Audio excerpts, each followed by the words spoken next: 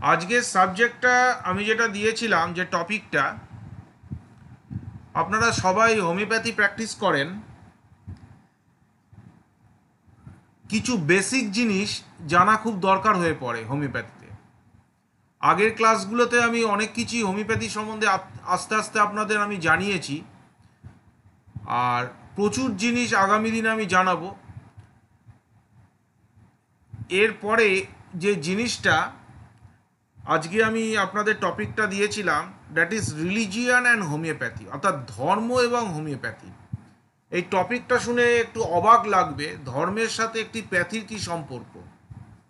কিন্তু ধর্মের সাথে কিভাবে প্যাথির সম্পর্ক এবং অন্য প্যাথির সম্পর্ক নেই, সেটাকেই আমি এটাকে একটা রিলেশনে আনবো। অবশ্য আয়ুর্বেদের তো সম্পর্ক আছেই, কারণ আয়ুর্বেদের হিস্ট্রি যদি আমি মানে বলতে থাকি, যেখান থেকে আয়ুর্বেদার সৃষ্টি, তাহলে তো অনেক বড় ব্যাপার দাঁড়িয়ে যাবে। তার মধ্যে অনেক ক্রুড ধর্ম, রিলিজিয়ান চলে আসবে।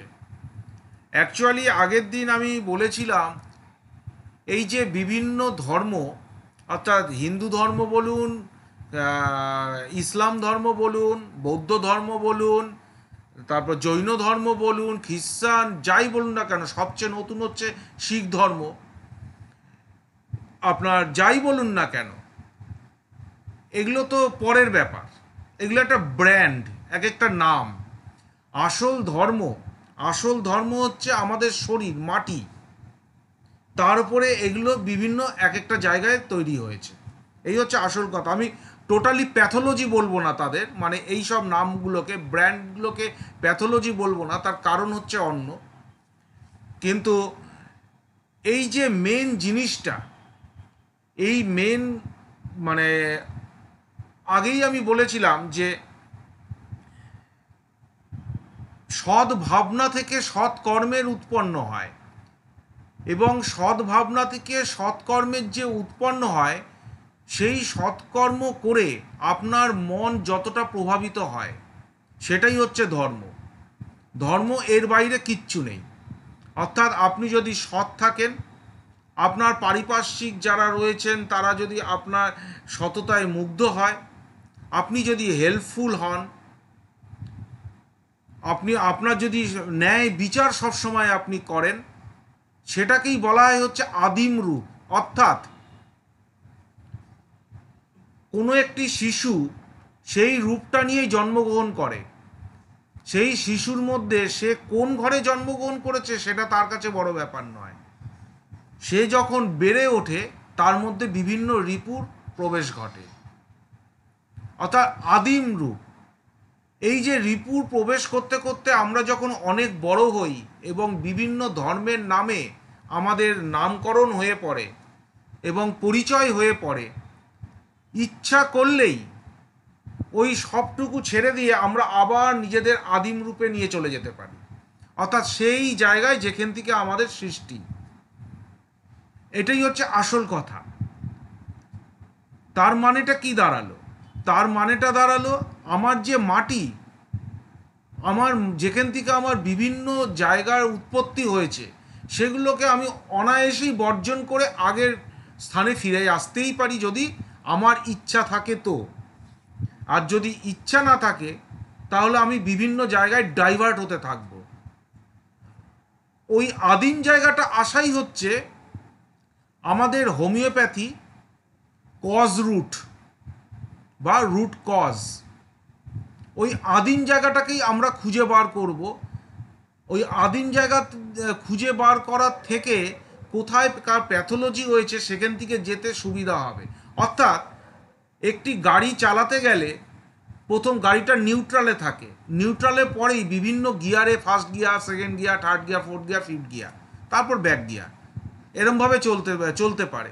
কিন্তু আপনি যদি নিউট্রালে না থাকেন, তাহলে প্রায়ই আপনি দেখবেন গিয়ার দিতে ভুল করবেন। এটা হচ্ছে সিম্পল ম্যাটার। যদি নিউট্রালে থাকেন, খুব সহজেই গিয়ার এদিক ওদিক আপনি ঘুরিয়ে দিতে পারবেন। ঠিক এটাই হচ্ছে তেমন। যদি আপনি মাটিটাকে ভালো করে চিনে ফেলতে পারেন, রুট কজকে আপনি জানতে পারেন, কারণটা আপনি যদি জানতে পারেন, তাহলে আপনার ডিজিজটা ডায়াগনোসিস করতেও সুবিধা হবে। আপনি মেন জায়গায় চলে আসুন, সেখান থেকে কোন জায়গায় আপনার ডিজিজ টার্ন নিচ্ছে সেটা আপনার বুঝতে অনেক সুবিধা হবে। অ্যাকচুয়ালি কি জানেন তো, আমাদের যে বিভিন্ন মানে নামরূপী ধর্ম, এর মধ্যে একটি জায়গা মিল আছে। কারণ সে যে ধর্মেই হোক না কেন, যেরমভাবেই হোক না কেন, সে কারুর উপাসক,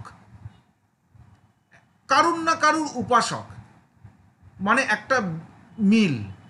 সে যেরকমই ধর্মের হোক না কেন, কোনো একটি ভগবান বা আল্লাহ বা গড যাই বলুন না কেন, একজনকে বিশ্বাস করে, মানে কোনো একটা জায়গায় ঠিক।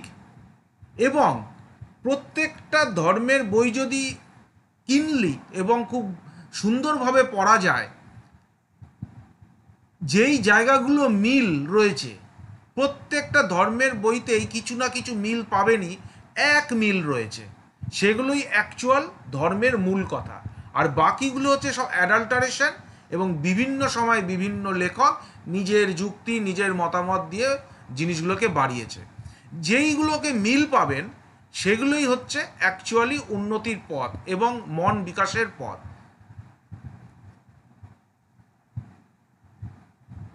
আমাদের শরীর এবং আত্মা, অ্যাকচুয়ালি তো এই দুটোই এন্টিটি। আত্মা যদি শরীরের মধ্যে না থাকে, অর্থাৎ দৈহিক যদি মানে দেহটা না থাকে, মানে আত্মাটা না থাকে, তাহলে দেহর কি মূল্য? কিছুই মূল্য নেই। আত্মাটা কে? আত্মাটা ধর্ম, গড এইসব বলে, কিন্তু অ্যাকচুয়াল কি? আমাদের vital force, actual vital force. 9 নম্বর অ্যাপোরিজিমে হ্যানিম্যান সাহেব বলেই গেছিলেন, আমাদের মাস্টার ডক্টর খ্রিস্টান ফ্রেডরিক স্যামুয়েল হ্যানিম্যান বলেই গেছিলেন, without vital force we are inert, অর্থাৎ জড় বস্তু। কোনো কোনো ধর্ম মনে করে যে আত্মা বিনা রূপে যখন বেরিয়ে যায়, আরেকটা দেহতে প্রবেশ করে তাকে তার মধ্যে প্রবেশ করে, এটা কেউ কোনো কোনো ধর্ম মনে করে। কিন্তু কথাটা হচ্ছে, আত্মা যে প্রবেশ করে তার কোনো ব্যাখ্যা নেই। এটা মানুষের স্পিরিচুয়ালিটি, মানুষের ধারণা, এবং মানুষ সেটা ভাবে। তার কোনো সায়েন্টিফিক ব্যাকগ্রাউন্ড নেই, কোনো স্ট্রং ফিলোসফিও নেই, মানুষ ভাবে। ঠিক তেমনি ভাইটাল ফোর্স যদি একবার অফ হয়ে যায়, যেমন হিন্দুদের আছে 33 কোটি দেবতা, অনেকেই এটাকে ভুল ব্যাখ্যা করেন। 33 কোটি মানে এই সরি হ্যাঁ 33 কোটি মানে 33 কোটি নয়, 33 মানে 33, ওটা সংস্কৃত কথা, আর কোটিটাও সংস্কৃত কথা। কোটি মানে হচ্ছে উচ্চ কিংবা বিভিন্ন, অর্থাৎ 33 রকম, নট 33 কোটি। এই 33 কোটি দেবতা প্রত্যেক ধর্ম, প্রত্যেক মানুষ, প্রত্যেক জাতিই মানে। কিরমভাবে? খুব সহজ জিনিসটা। 33 কোটি দেবতা কে? 12টা আদিত্য, 11টা রুদ্র, 8টা অষ্টবসু, আর 2টো হচ্ছে অশ্বিনী কুমারদ্বয়। 12টা আদিত্য কে? সূর্যের 12টা মাস, বছরে যে 12টা মাস, কোন ধর্ম মানে না? সব ধর্ম মানে 12টা মাস। অষ্টবসু কে? ওই যে অগ্নি, পৃথ্বী, বায়ু, জল, তারা, নক্ষত্র, সূর্য আর চন্দ্র। কে মানে না? সবাই মানে। এগুলো আমাদের বোঝার ভুল। অশ্বিনী কুমারদ্বয় কে? অশ্বিনী কুমারদ্বয় হচ্ছে ইন্দ্র আর বরুণ। ইন্দ্র কে? বিদ্যুৎ। কে মানে না? বিদ্যুৎ। বরুণ জল। কে মানে না? অবশ্যই মানে। কিংবা অশ্বিনী কুমারদ্বয় বলতে পারেন চিকিৎসকের দেবতা। কে মানে না? অবশ্যই মানে। আর 11 রুদ্র, 11 রুদ্র কারা? আমাদের যে ব্যবহার, যে চরিত্র, বিভিন্ন সময় বিভিন্ন চরিত্র 11টা রুদ্র দ্বারা বিশ্লেষণ করা হয়েছে। এটাই হচ্ছে 33 কোটি দেবতা বলা হয়। কে মানে না? কিন্তু আমরা বিভিন্ন দেবদেবীর নাম দিয়ে এইসব করছি, কিন্তু ব্যাপারটা তা নয়। ব্যাপারটা আক্ষরিক অর্থে তো এইটা, আমরা এর মধ্যেই তো বসবাস করি, একে বাদ দিয়ে তো কিছু করতেই পারবো না, আমাদের অস্তিত্বই নেই। যখন দেহ থেকে প্রাণ বেরিয়ে যায়, ভাইটাল ফোর্স বেরিয়ে যায়, তখন 33 কোটির দেবতাও প্রাণ থেকে বেরিয়ে যায়, দেহটা শুধু পড়ে থাকে। তার উপর সেটা তো মরণশীল, পচনশীল, সে মাটিতে আবার মিশে যাবে, নয় আগুনে পুড়ে ছাই হয়ে যাবে।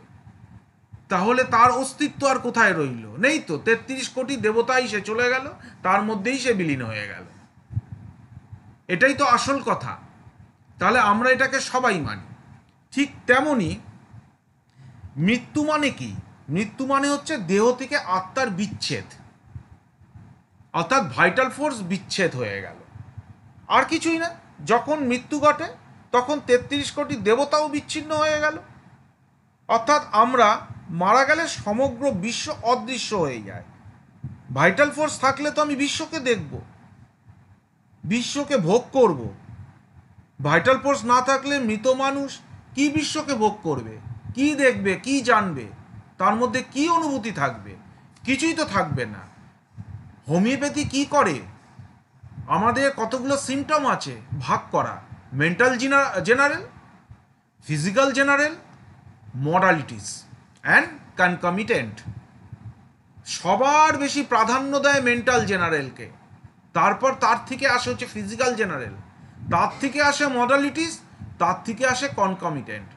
মেন্টাল জেনারেলকে কেন প্রাধান্য দেব? কারণ মাইন্ড, আমি যা ভাবছি, আমি যদি সৎ পথে না চলি, আমি যদি সবসময় কাউকে ডিস্টার্ব করার মতো মাইন্ড রাখি, তাহলে আমার আদিম রূপ কখনোই আমার শরীরের মধ্যে বিরাজ করবে না, অর্থাৎ যেটাকে আমরা বিভিন্নভাবে ভগবান ভাবি। আমরা আদিম রূপ কখনোই প্রাপ্তি পাবো না, যেটা আপনাদের ইসলাম মানে, অর্থাৎ আল্লাহকে সবটুকুই আল্লাহর ইচ্ছাতে আমরা আত্মসমর্পণ করা। এটাই তো ইসলাম এর মানে, এটাই হচ্ছে কথা। তাহলে আমি কোনোদিনই আদিম রূপ কখনোই পাবো না যদি আমি ওইগুলোকে না নিতে পারি। তাহলে মাইন্ড যদি ঠিক থাকে, তাহলে ফিজিক্যাল জেনারেলের মধ্যে আপনার মাইন্ড যে ইচ্ছা ঘটাবে সেটাই পাবেন। যদি মাইন্ড ঠিক থাকে, বাইরের কোনো রোগ অ্যাটাক করতেই পারবে না, কারণ আপনি যদি সব ঠিকঠাক লাইনে চলেন। মাইন্ড যদি প্রফুল্ল থাকে, তাহলে আপনার রোগই প্রবেশ করার সম্ভাবনা কম, যদি আপনি সবসময় ন্যায় বিচার করেন মানুষের সাথে। সুতরাং আপনার যদি মাইন্ড ঠিক থাকে, আমি যখন অনেকগুলো সিমিলার মেডিসিন পাবো, আমি 30টা সিমটম নিয়ে নিলাম কোনো পেশেন্টের, 30টা অনেক সিমটম একটি পেশেন্টের, আমি 30টা সিমটম দিয়ে আমি কাজ করব? সম্ভব? রেপার্টরি করব? 30টা সিমটম তো অনেক মেডিসিনের ওরকম 20টা 25টা 15টা 10টা এরমভাবে চলে আসবে। সিমিলার দেখা যাবে তার মধ্যে 10টা মেডিসিন হয়ে গেল। তখন আমি কি করব? রিকেস টেক করব। যদি রিকেস টেক করি, দেখা যাবে 30টা থেকে ওটা 15টা হয়ে গেল, আর ওখানে মেডিসিনও 10টা থেকে 4টে 5টায় নেমে আসলো। এরপরে আমি কি করব? এরপরে আমি মেন্টাল, আর যখন আমি পারছি না 4টে 5টা মেডিসিনকে কিছুতেই একটা করতে পারছি না, অর্থাৎ সিমিলিমাম করতে পারছি না, আমি তো একটা মেডিসিন প্রেসক্রাইব করব। তখন আমি মেন্টাল দেখব, মেন্টাল জেনারেলকে জোর দেব, বাকিগুলোকে কম জোর দেব। তাহলে মেন্টাল জেনারেল যখন জোর দেব, তখন দেখা যাবে 2টো চলে আসলো। এরপরও তো মুশকিল হয়ে গেল, তখন আমি ডিজিজকে হিট করব, অর্থাৎ যে কমপ্লেন নিয়ে পেশেন্টটি আমার কাছে আসলো, তখন দেখা যাবে আমার সিমিলিমাম চলে আসলো। Simple matter. যদি আপনার মাইন্ড না ঠিক না থাকে, তাহলে ফিজিক্যাল জেনারেল আপনার ঠিক থাকবে না, তাহলে মডালিটি চলে আসবে। তার মানেই তো রোগ প্রবেশ করলো, নাহলে মডালিটির উদ্ভব কোথা থেকে আসলো? অ্যাগ্রাভেশন, অ্যামুলারেশন, কখন কমছে কখন বাড়ছে, সুস্থ মানুষকে কি আমরা জিজ্ঞাসা করি? রোগ হলেই তো, তার অসুবিধা হলেই তো জিজ্ঞাসা করব। কনকমিটেন্ট সিমটম কি? There is no relation between the disease and the symptom. আমার মাথায় ব্যথা, ওদিকে হচ্ছে আমার ডায়রিয়া হচ্ছে, সিমটমে কোনো ইয়েই নেই। আমার হিপ জয়েন্টে ব্যথা হচ্ছে, ওদিকে কাশি হচ্ছে, আমার সিমটমে কোনো যোগাযোগই নেই। That is concomitant symptom. তাহলে কি হলো? এই কনকমিটেন্ট সিমটম তখন তার এইসব জিনিসগুলো আসবে। কেন?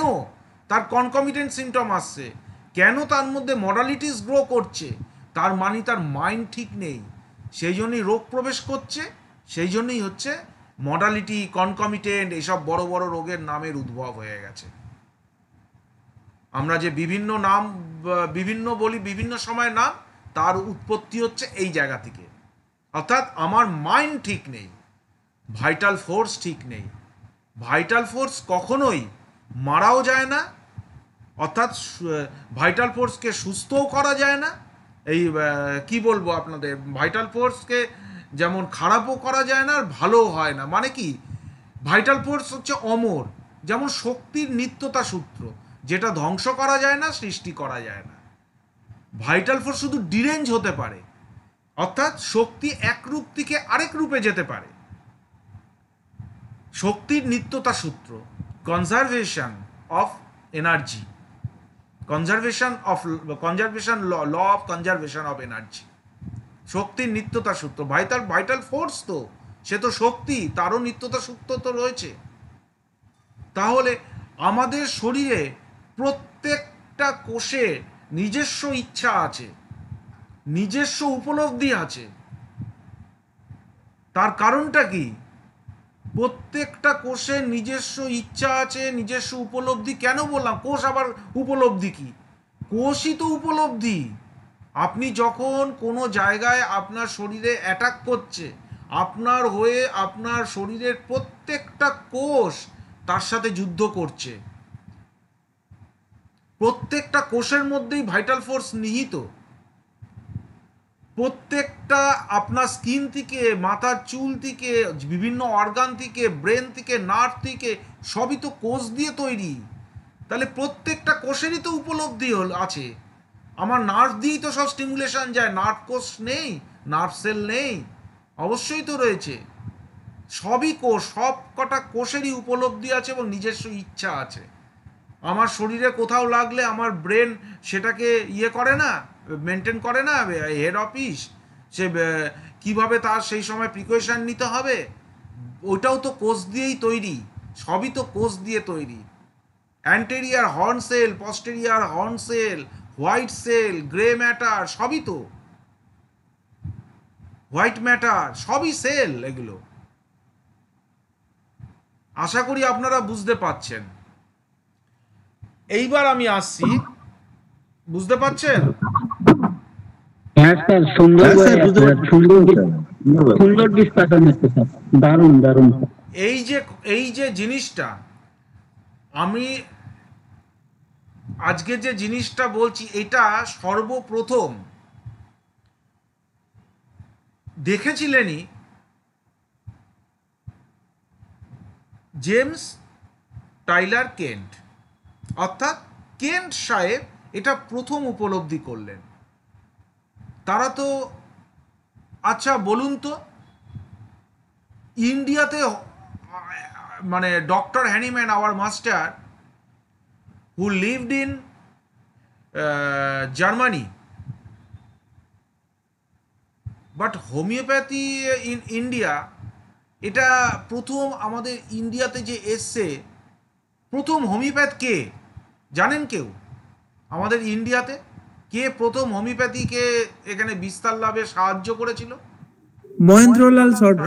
রাইট, মহেন্দ্রলাল সরকার। মহেন্দ্রলাল সরকার। হ্যাঁ, মহেন্দ্রলাল সরকার প্রথম হ্যাঁ, প্রথম ওনার দেখা দেখি অনেক অ্যালোপ্যাথিক ডক্টররাও হোমিওপ্যাথি তখন প্র্যাকটিস করতেন।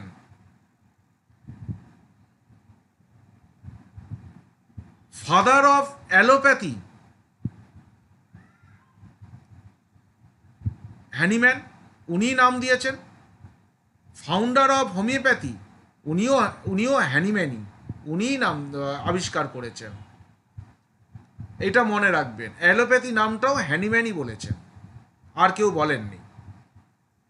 যাই হোক, বলে সেই সময় কিন্তু অনেক অ্যালোপ্যাথিক ডাক্তারবাবুরা হোমিওপ্যাথি আস্তে আস্তে প্র্যাকটিস করতেন। নট অনলি দ্যাট, আমেরিকায় যখন হ্যানিম্যান সাহেব যখন লাস্ট আমেরিকায় হয়েছিল, আমেরিকার বহু ডাক্তারবাবু সেখানে হোমিওপ্যাথি প্র্যাকটিস করতেন তখন। বহু ডাক্তারবাবু কনভার্সন হয়েছিলেন, মানে কনভার্ট হয়েছিলেন হোমিওপ্যাথিতে তখন। একটা নূতন প্যাথি যার সাফারিং নেই, হ্যানিম্যান প্রুফ করে দিয়ে গেছিলেন। এর জন্য আমেরিকান গভর্নমেন্ট $4,000 গ্র্যান্ট করেছিল হ্যানিম্যানের মৃত্যুর পরে 4-5টা জায়গায় তার মূর্তি স্থাপনের জন্য। যাই হোক, তাহলে হোমিওপ্যাথির সাথে ধর্মের কি সম্পর্ক রয়েছে এটা বুঝতে হবে। আমাদের স্পেসিফিক আরেকটা সুন্দর কথা বলি, শুনুন। এই কথা বলতে গিয়ে ধর্মের একটা, আমাদের ধরুন যে কোনো ধর্ম বিস্তার লাভ তখনই করবে প্রত্যেকে, যে পিলগ্রিমরা রয়েছেন, যে প্রফেটসরা রয়েছেন, সবাই একজন কিন্তু ভালো মানুষ ছিলেন, না হলে তার অনুগামী কেউ হতো না। প্রত্যেকে যারা রয়েছেন, শুধু হিন্দু ধর্মের কেউ ইয়ে নেই, কোনো প্রফেট বা হিন্দু ধর্মের কেউ বিস্তার লাভের ইয়ের জন্য করেনি, তখন কেউ ছিল না। আর বাস্তবে এটাও শুনে রাখুন, রামায়ণ, মহাভারত, গীতা এগুলো কোনোটা হিন্দুর নয়, এইটা সবার জিনিস। তখন কোনো ধর্ম ছিলই না, সবার এটা। এখানে বিস্তারিত বলতে গেলে অনেক ব্যাপার রয়েছে, হিন্দুরা এটা ক্লেম করে, কিন্তু এটা সবার। এই 3টে গ্রন্থতে এবং বেদ, এই এই 4টে জায়গায়, বেদের 4টে ভাগ, সেই 4টে ভাগ নিয়ে কোথাও হিন্দু কথা লেখা নেই। বিভিন্ন ধর্ম পরবর্তীতে যখন নিজের নিজের আলাদা করে নিল, তখন হিন্দু মানে জায়গায় একটা সেক্টরে ওইগুলো সব চলে গেল, কারণ তাদের আলাদা আলাদা বুক তৈরি হয়ে গেছিল। এবং অদ্ভুত ব্যাপার, হ্যাঁ, হিন্দু কোন ধর্মের নামে আছে কি, সেটাই তো একটা সংশয় এখন। না আমি তো বলছি, আপনি আমায় প্রমাণ করে দিন, আমি তো এটা ইউটিউবেও ছেড়ে দেবো, প্রমাণ করে দিক কেউ। এই যে বিভিন্ন বইপত্র নিয়ে সব ক্লেম করছে আমার হিন্দু, এইখানে এই লেখা আছে, ওই শ্লোকে কিচ্ছু, মানে যা থাকতে পারে লেখা। সবচেয়ে বড় এখানে ফ্যালাসি কি জানেন? বেদ, উপনিষদ, এগুলো সব শ্রুতি ছিল, তখন কিছু লেখা হতো না। শ্রুতি অর্থাৎ শুনে শুনে ছাত্ররা পড়তো জ্ঞান মুনি ঋষিদের। ওগুলো কে লিখলো এত পরে? কে লিখলো? গীতা, শ্রীকৃষ্ণ মহাভারতে যুদ্ধের সময় অর্জুনকে বলেছিল, কে শুনেছে? আর বাকি 3 নম্বর ছিল, শুনেছিল ধনঞ্জয়, যে ধৃতরাষ্ট্রের সারথি ছিল। শ্রীকৃষ্ণ তাকে আশীর্বাদ স্বরূপ সে ডাইরেক্ট দেখতে পেত। ধনঞ্জয় ছিল মূর্খ, ধৃতরাষ্ট্র ছিল অন্ধ মূর্খ, শ্রীকৃষ্ণ নিজে লিখবে না, তাহলে একমাত্র পড়ে রইল অর্জুন, আর বাকি কেউ জানলো না। তাহলে গীতা হিন্দু কথা তো গীতা লেখা নেই। যাই হোক, তাহলে লিখলোটা কে গীতা? রামায়ণ বাল্মীকি লিখেছে, মেনে নিলাম লিখেছে, কিন্তু এই দুটো বেদ তো শ্রুতি ছিল, আর গীতা তো ওই 3জন মানুষ জানতো। তাহলে গীতাটা স্যার রামের জন্মের আগে রামায়ণ লিখেছিল স্যার? হ্যাঁ, বাল্মীকি তো আগেই লিখেছিল। আমরা এগুলো শোনা, বুঝেছেন তো? কারণ আমি যতদূর জানি, যেমন ধরুন আপনাদের ইসলাম ধর্ম, হজরত মোহাম্মদ ইনি এসছেন, এনার কিন্তু যখন 40 বছর বয়স, তখন এই জায়গাটা উনি এসছেন। ওনার জন্ম সম্ভবত 570, মতান্তর 564 খ্রিস্টাব্দ, এবং উনি বেঁচেছিলেন 632। উনি যখন 40 বছর বয়স, অর্থাৎ তাহলে কী দাঁড়াবে 610 তখন ওনার তো অ্যাকচুয়ালি মিক্কাতে, যেটা মক্কা বলি আমরা, অ্যাকচুয়ালি ওটা মিক্কা নাম, ঠিক আছে? ওখানে উনি জন্মগ্রহণ করার পরে 6 বছরে উনি ওনার মানে প্রথমেই পিতা বিয়োগ হয়, তারপর 6 বছরে মাতা বিয়োগ হয়, তারপর মানে কাকার কাছে থাকতো, তারপর আরেকজন এসে এরমভাবে করতে করতে তারপর একটা মৃত্যু ভয় থেকে তাকে ওখান থেকে তার অনুচরদের নিয়ে চলে আসতে হয়েছিল। সেখানে হচ্ছে মদিনা, যেখানে তার মৃত্যু হয় অ্যাকচুয়ালি। এক সেকেন্ড,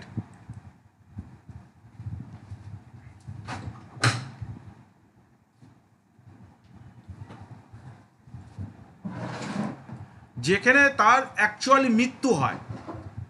কিন্তু মনে রাখবেন, আমি ওই জায়গায় যাচ্ছি না, আমি যাচ্ছি 40 বছর। এই বয়সটা দেখুন, এর পেছনেও একটা কারণ আছে কেন আমি কথাটা বললাম। ইসলাম যে ধর্ম, ইসলাম ধর্ম যেটা মানে আমি ধরে নেব তাহলে কি 610 সালে তার আবির্ভাব, মানে প্রথম ইন্ট্রোডাকশন। কিন্তু অ্যাকচুয়ালি ইসলাম ধর্মের যে মতামত, সেটা প্রথম ধর্ম আপনারা অনেকেই জানেন হয়তো, সেটা কে বেরোলো, হ্যাঁ অনেকেই জানেন হয়তো যে আদম, আপনাদের যাই হোক ওই জায়গার আপনি ছেড়ে দিন, ওই জায়গা আমি আর বলবো না। এখন ব্যাপারটা হচ্ছে এই যে জায়গাটা, প্রত্যেকেই একজন ভালো মানুষ ছিল যার অনুগামী মানুষরা হয়ে এসছিল। তাহলে ভালো মানসিকতা তো থাকতেই হবে।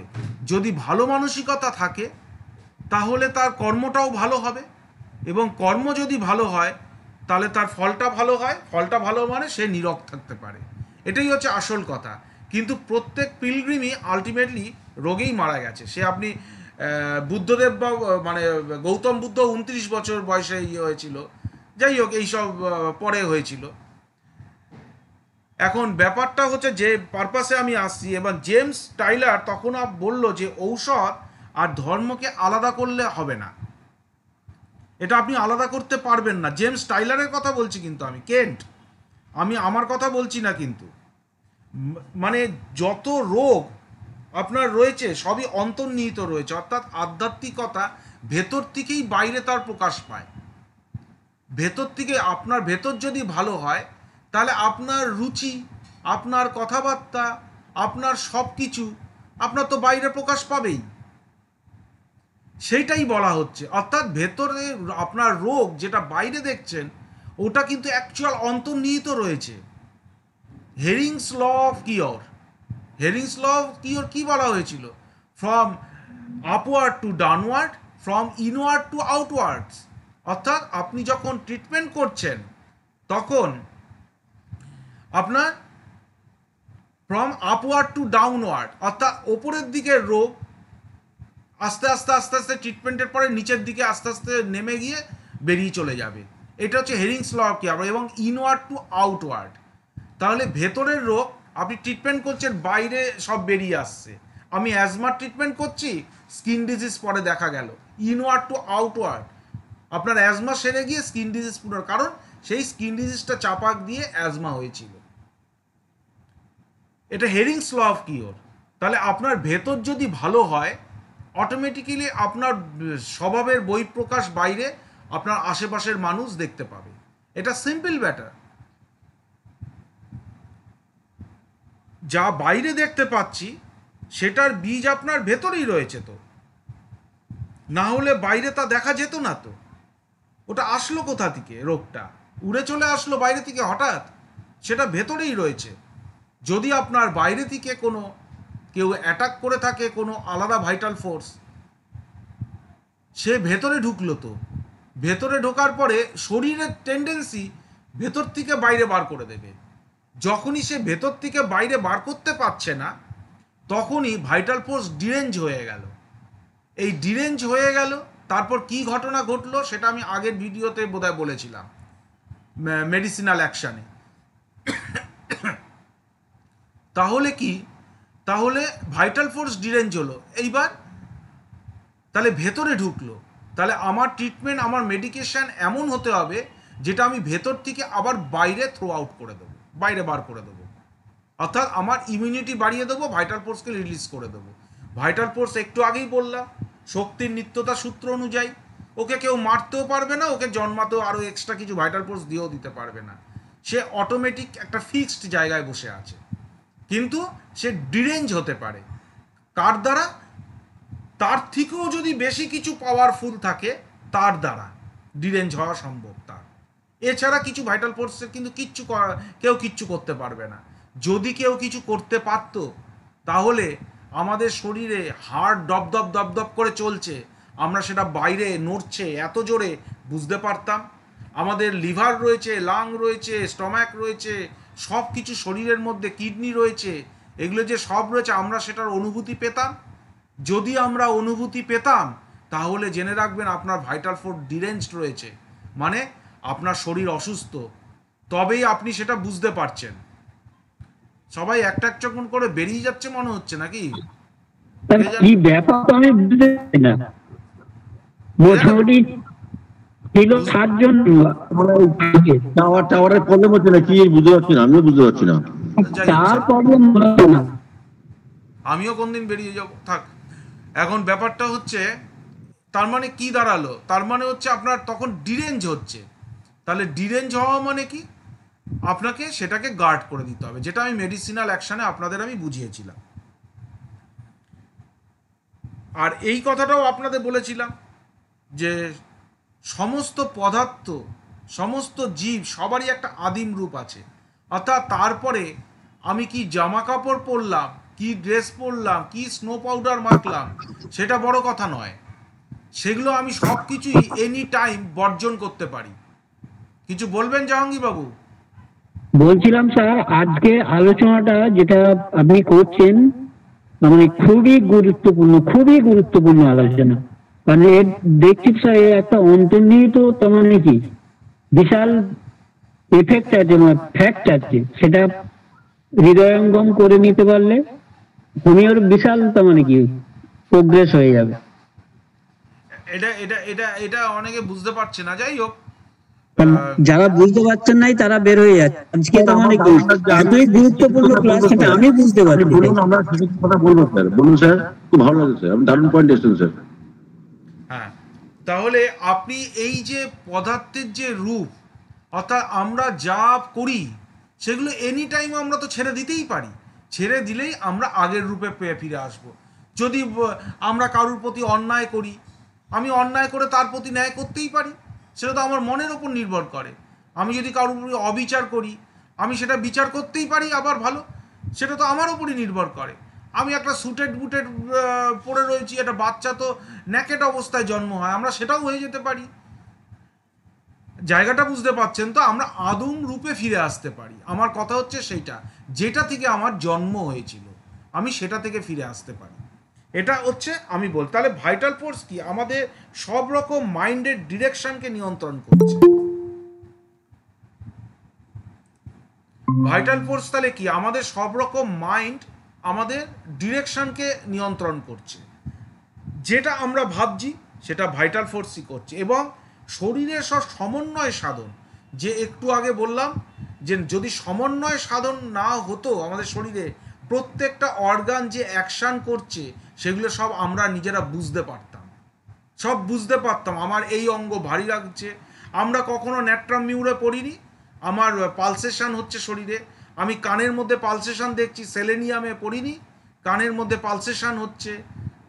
এই যে জিনিসগুলো, কোনো একটা অর্গান মনে হচ্ছে আমার ভারী ভারী লাগছে, পেট মনে হচ্ছে আমার ভার ভার হচ্ছে, এই যে জিনিসগুলো, তার মানে ভাইটাল ফোর্স সেখানে ডিরেঞ্জ হচ্ছে।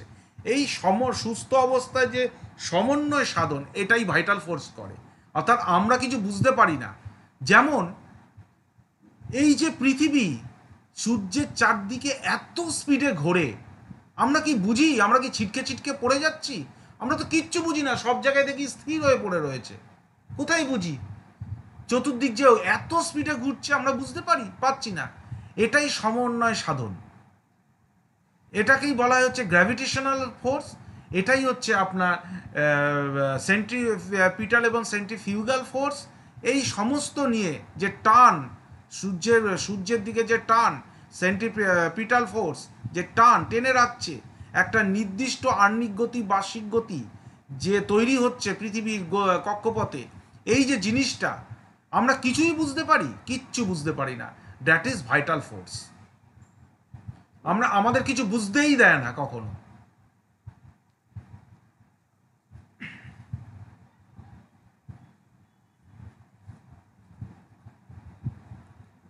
তাহলে কি?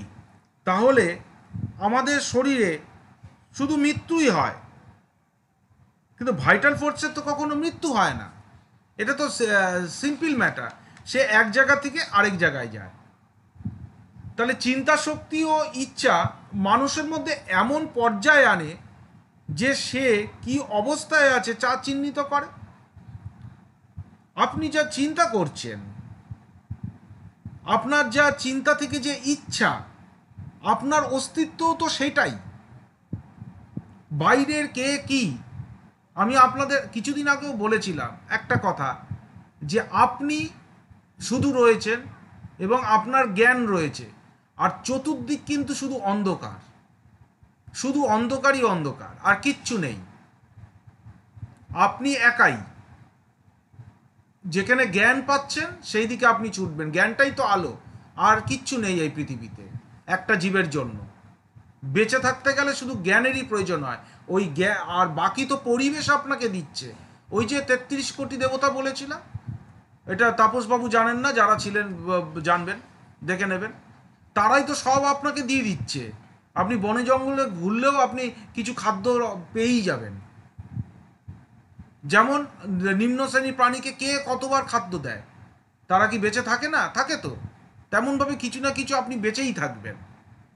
কিন্তু জ্ঞান আপনাকে বিকশিত করলে আপনার মন ভালো হবে, আপনি নীরব থাকবেন। মোটমাট কথা হচ্ছে এইটা। আর চিন্তা শক্তি যেটা আপনি যেটা যে চিন্তা করেছেন, ওই চিন্তার মাধ্যমেই তো আপনার ইচ্ছা আসে। নাহলে যদি চিন্তাই কিছু নিয়ে না করেন, তাহলে আপনার ইচ্ছাও আসবে না কখনো। ইচ্ছা যদি না আসে, আপনি এমনি প্যারালাইজ পেশেন্টের মতো তো বসে থাকবেন। আর চিন্তাকে নিয়ন্ত্রণ করে কে? চিন্তাকে নিয়ন্ত্রণ করে ভাইটাল ফোর্স। আর ইচ্ছাকে কে নিয়ন্ত্রণ করে? ইচ্ছাকে নিয়ন্ত্রণ করে মন। বলুন। বলছিলাম স্যার, যেটা মানুষের চিন্তা থেকে চলে আসে ইচ্ছা, আর ওই ইচ্ছা যদি মোটামুটি শুনতে বুঝতে পাচ্ছেন পারছি স্যার? না। বলছি যেটা মানুষের চিন্তা, ওটা থেকেই চলে আসে ইচ্ছা। ইচ্ছাটা যদি মানুষের ভালো হয়, তাহলে সেখান থেকে মানুষ নীরব থাকতে পারে। আর ইচ্ছাটা যদি মানুষের খারাপ হয়, সেখান থেকে রোগের জন্ম হয়ে যেতে পারে। সেটাই তো এইটাই সেটাই তো আমি বললাম, চিন্তা শক্তি ও ওইটাই ইচ্ছা মানুষ, সেটাই তো বললাম, চিন্তা শক্তি এবং ইচ্ছা। চিন্তা শক্তি থেকে উদ্ভব ইচ্ছা, এই দুটো মিলে মানুষকে নিজের অস্তিত্বের চিহ্ন মানে চিহ্নিত করে আর কি, নিজের অস্তিত্বটা কোথায় মানুষের। এটা তো ফিলোসফি। আপনার চিন্তা দিয়ে যে ইচ্ছার পরেই তো আপনার অস্তিত্ব আপনি তৈরি করছেন। সেটা আপনি ভালো অস্তিত্ব তৈরি করলে ভালো হবে, খারাপ চিন্তা যদি থাকে আপনার খারাপ অস্তিত্ব হবে। অর্থাৎ আপনার চিন্তা থেকে যদি ইচ্ছা আপনার হলো, আপনার এত আজকে নিমন্ত্রণ বাড়ি গিয়ে প্রচুর খাবো, তাহলে আপনার অস্তিত্ব, আপনার শরীর ডিরেঞ্জ হবে। Simple matter. আমার চিন্তা যে আমি সবসময় এই ক্ষতিরই চিন্তা করে যাব, আপনার মাইন্ড অস্তিত্ব সবসময় ইরিটেবল টেম্পারমেন্ট হবে, খিটখিটে হবেন আপনি। সবটুকুই তো এই দুটো জায়গার উপরই নির্ভরশীল। একটি জীবের, একটি মানুষের, সব কিছুই তো এর ওপরই নির্ভরশীল। আপনার চিন্তা শক্তি থেকে ইচ্ছার উদ্ভব, ইচ্ছা আপনার অস্তিত্ব বহন করে। অর্থাৎ অস্তিত্ব, আপনি কি পজিশনে থাকবেন সেটা সে নিয়ন্ত্রণ করে। সেটা আপনার খাদ্যের প্রতিও হতে পারে, আপনার মনের প্রতিও হতে পারে, যা খুশি আপনার হতে পারে। আপনার অস্তিত্ব আপনার চিন্তার ওপরই সব কিছু নির্ভরশীল। আর চিন্তাকে কে নিয়ন্ত্রণ করছে? Vital force. ইচ্ছাকে কে নিয়ন্ত্রণ করছে? আপনার মন। সেই জন্য মেন্টাল জেনারেল। ভাইটাল ফোর্সকে তো আমরা কন্ট্রোল করতে পারবো না, কারণ ভাইটাল ফোর্সে তো কমানো যায় না, বাড়ানোও যায় না। কিন্তু আমার মনটাকে কিন্তু আমি চেঞ্জ করতে পারি, মাইন্ডকে চেঞ্জ করতে পারি, মেন্টাল জেনারেলকে আমি চেঞ্জ করতে পারি। আমার উইল পাওয়ারকে আমি কখনো চেঞ্জ করতে পারবো না। জিনিসটা বোঝার চেষ্টা করুন। মেন্টাল খুব কাছাকাছি দুটো জিনিস, কিন্তু অনেকে এটা ভুল করে ফেলবে। খুব কাছাকাছি। আমি মেন্টাল জেনারেল চিন্তা আমি কখনো হোমিওপ্যাথিতে এটা বলিনি, কোনো বইতে লেখা নেই উইল পাওয়ারকে চেঞ্জ করা, কোথাও নেই। মেন্টাল জেনারেল চেঞ্জ হতে পারে। যেমন একটি তার কারুর যদি মেন্টালি ডিরেঞ্জ হয়, আমি তাকে সারাতে পারি। আশা করি এই জায়গা আপনারা বুঝতে পারছেন। তাহলে যতক্ষণ পর্যন্ত মানুষ ভাবতে থাকে যা সত্য এবং যা প্রতিবেশীর জন্য ভালো, ন্যায়পরায়ণ এবং ন্যায় বিচার, আগেই বললাম, ততদিন মানুষ স্বাধীন থাকে। অর্থাৎ আপনার কোনো শত্রুও থাকবে না, আপনার কিছুই থাকবে না, রোগও আপনার শরীরে প্রবেশ করবে কি করে? সেই জায়গায় তো আপনি দেননি। আপনি সব কিছু ছেড়ে দিয়ে গাছের তলায় গিয়ে ধ্যান করছেন, মেডিটেশন করছেন, আপনার খাদ্যের প্রতিও লোভ নেই, বাসস্থানের প্রতিও লোভ নেই, আপনার কোনো কিছু মানে কারুর খারাপ কিছু কোনো কিছু ব্যাপারেই মাথা ঘামান না, কেউ যদি আসে তার ভালোই চিন্তা করেন, এমন জায়গায় বসে আছেন সেখানে অনেক পলিউশনও নেই, তাহলে আপনার মধ্যে রোগটা ঢুকবে কিভাবে? ঢুকবে তো না। তাহলে আপনি ততক্ষণই স্বাধীন, মানসিকভাবেও স্বাধীন, শারীরিকভাবেও স্বাধীন। কিন্তু এর মধ্যে যখনই আপনি সংসারে ঢুকলেন তখনই আস্তে আস্তে একের পর এক আপনার পরাধীনতা আস্তে আস্তে আস্তে আস্তে আপনাকে গ্রাস করতে লাগলো। এটাই হচ্ছে মেন জিনিস। রোগের আক্রমণ থেকে আপনি ততক্ষণই স্বাধীন থাকবেন যতক্ষণ আপনি মানসিক চিন্তা শক্তি, ইচ্ছা দুটোকেই স্বাধীন রাখবেন। কারুর দ্বারা যখনই নিয়ন্ত্রিত হবেন তখন দুটোই আপনার মধ্যে থেকে চলে গিয়ে আপনার রোগের প্রবেশ ঘটে যাবে। এই যে চিন্তা শক্তি, এই যে উইল পাওয়ার, এই যে কারুর ডিরেঞ্জ হচ্ছে উইল পাওয়ার, তখন রোগ আসছে, তখন তার ইচ্ছাও চলে যাচ্ছে। যেমন আমার খেতে ইচ্ছা করে না, আমার ঘুমোতে ইচ্ছা করে না, আমার কথা বলতে ইচ্ছা করে না, কত কিছু ইচ্ছা করে না মানুষের। এই যে ইচ্ছা, এই ইচ্ছাটা কেন হচ্ছে? ওই যে চিন্তা শক্তির ডিরেঞ্জ হয়েছিল। ভাইটাল ফোর্সের ওপরে তো কন্ট্রোল নেই, কিন্তু ভাইটাল ফোর্সকে ডিরেঞ্জ করা, শক্তিকে এক শক্তি থেকে আরেক শক্তিতে তো রূপান্তর করাই যেতে পারে, তেমনই রূপান্তর করছে। তাহলে সেরম যদি আপনার ভাইটাল ফোর্সের ডাইমেনশন চেঞ্জ করে দেওয়া যায়, ডাইভার্ট করা যায়, তখন আপনার ইচ্ছাও ডাইভার্ট হবে। ইচ্ছা ডাইভার্ট হলে আপনার শরীরও ডাইভার্ট হবে, শরীর ডাইভার্ট হলে আপনার বিভিন্ন উপসর্গও দেখা দেবে। শরীর ডাইভার্ট হলে স্যার মেন্টাল জেনারেল থেকে ফিজিক্যাল জেনারেল চলে আসবে, তাই তো? ঠিক তাই। এই হচ্ছে আপনাদের রিলিজিয়ানের সাথে হোমিওপ্যাথি। তো বিশাল রিলিজিয়ানের সঙ্গে হোমিওপ্যাথিটা মানে কি? হোমিওপ্যাথি বিশাল সম্পর্ক। বলুন স্যার। আমি বাংলায় আমি তো আরবি ভাষা পড়তে পারি না, বাংলায় আমি আমাদের ধর্মগ্রন্থ পুরাণ পড়ছিলাম। তা ওখানে একটা চ্যাপ্টার বিশ্লেষণ করতে গিয়ে উনি বাংলায় করেছে বিশ্লেষণটা। উনি বলছে বিভিন্ন চিকিৎসা ব্যবস্থায় মূন্য চিকিৎসা ব্যবস্থা হয়, তার মধ্যে একটা অন্যতম হোমিওপ্যাথি। উনি লিখেছে মানে কোরআন শরীফে বাংলায় যে লিখেছে হোমিওপ্যাথি। Hello sir? হ্যালো, আমার ল্যাপটপের আওয়াজ তো ভালোই আছে, কি শুনতে পাচ্ছেন স্যার? আমার 100% ল্যাপটপের আওয়াজ, আপনাদের এত আস্তে আস্তে আসে কেন? আমরা সবাই শুনতে পাচ্ছি, আপনি বলুন, ধীরে ধীরে বলুন, কি বলুন। হ্যাঁ, বলছি কি স্যার যে আমি কোরআন শরীফ বাংলায় পড়েছিলাম, সেখানে বিশ্লেষণ করা আছে। ওখানে একটা ছিল মন নিয়ে, মনের ব্যাপারে নিয়ে বলছিলেন। তা বলছে যে একটা চিকিৎসা ব্যবস্থা গুলো আছে, সমস্ত বিষয়ের মধ্যে মন বলতে হোমিওপ্যাথিতে মনের নিয়ে চিকিৎসা করা হয়, যেখানে মন ডিসমেন্ট হলেই বিভিন্ন রোগ দেখা দেয়। যেমন রাগ হলেই আমরা বিভিন্ন রকম দেখেন, মা যদি রাগ হয় ছেলেকে ছুঁড়ে ফেলে দিচ্ছে, যেটা আমাদের আছে হেপার সালফে আছে, তারপরে আমার নাক বিভিন্ন রোগ আছে। আমাদের মনের উপরে অ্যাঙ্গার উপরে রুব্রিক আছে, সেই অ্যাঙ্গার খুঁজলে